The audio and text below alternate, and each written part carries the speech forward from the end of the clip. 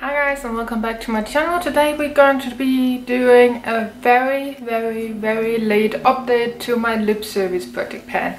And this is also my Finish 18 in 18 project pan. It has been a few months and that has been due to me being busy, unmotivated, and it has been summer and life happened. For this update, this very late update, I have one empty and that is a lip liner from W7. Shocker? No, not really. The one I have finished is my W7 lip twister in very nude. This is a perfect nude color in a lip liner. It is completely gone and I really enjoy these. As you may know, I talk about them all the time on my channel. I have two left in this project at least.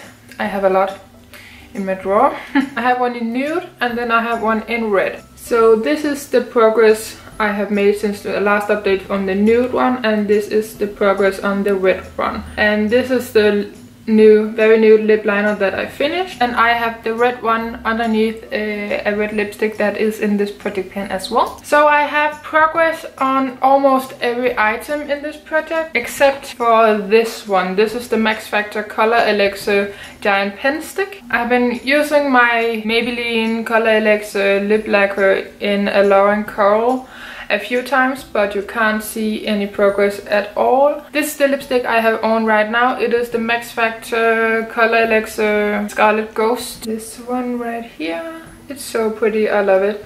And I have it in my Harry Potter project pan right now. This is what I have left. So right before summer started, I began to use this. Finally, because I put it in a project pan. And that is the same with red lip liner that I put in a project pan. I have used that much progress right here. So hopefully I can make a lot more progress by next month, because I have it in a project and I have 1 month left of that project. I can't finish it in that project, but I will at least try to have a lot of progress, because my main goal for a red lipstick is to finish one each year, and this is the one I chose for this year. So I really need to focus on this. Then we have this one right here, and this is the Me Lip Glide in Playful Peach. I have used this a ton as well on top of the very nude lip liner. I have made that much progress right there. Let me take these two lipsticks because they are right beside each other on my paper. It is the e.l.f. Mineral Lipstick in Fairy Fuchsia, I believe. It is this color. I love this one. This is a darker nude coral color. And this is the Maybelline, what are you called? Color Sensational in Tantalizing Taupe. I love this color. This is like the perfect nude color. If you pair it with the nude lip liner, it is more of a taupe color. And I think it matches my eye thing really nicely. I'm trying to pan a purple eyeshadow. This is the progress for the e.l.f. one, and this is the Maybelline one. So you can see I have small progress throughout the year with this one, but I haven't really been focusing on them.